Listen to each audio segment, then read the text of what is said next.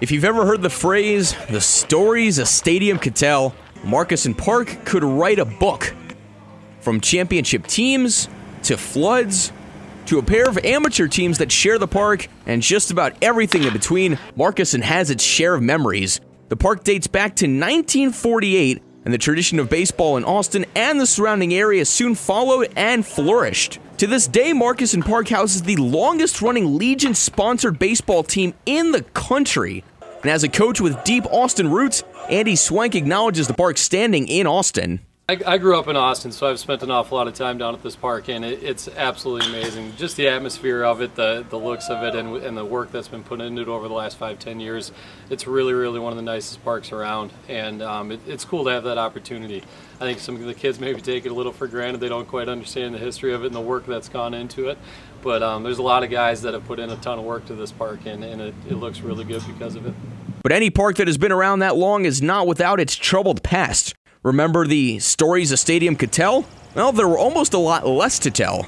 Marcusen Park nearly ceased to exist around the start of the 21st century, but Joe Sartori led the charge to keep the historical park from being just that, history. We had to book dates with the city, with the Park and Rec Department, until we took over in 2004. Until Riverland was made, then they were going to not use this park anymore, knock it down, and a group of us got together, created a board, went to the city council and were able to lease it for $1 a year. And we've been doing that since '04. Ron Ripley and John Morrison did most of the work regarding that.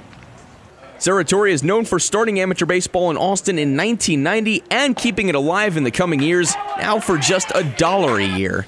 Just goes to show anything that's been around that long is going to have its ebbs and flows. At times it's been the relationship with the city, other times literal flows have been the issue. The park has been a victim of multiple floodings, most recently in 2016, and it takes manpower to get the field back to the right playing conditions. But Marcusen has also gotten its recent upgrades in the dugouts and new lights around the park. But as Greyhounds manager Matt Cano says, there's still plenty more on the wish list. There's some on-field projects that could be enhanced. The outfield fence has always been an issue since a few floodings. The fence isn't actually done properly. It pops up from time to time in the frost, the ball rolls under. In the grandstand for safety issues, we could extend some of the screening along the sides just for the fans. But we do the best we can with what we have, and $5,000 would go a long way because we can stretch the dollar here in town working with some of our construction people, and they're willing to donate. So it's always good to work with the community in that way.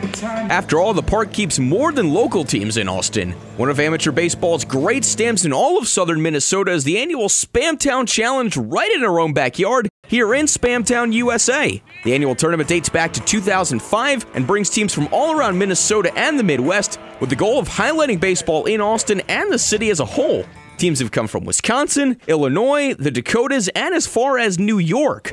The hope is for Marcusen Park to host more big events, keep revamping the park, and to keep baseball alive in Austin. Sam Hauser, AM 1480 KUS, Austin, Minnesota.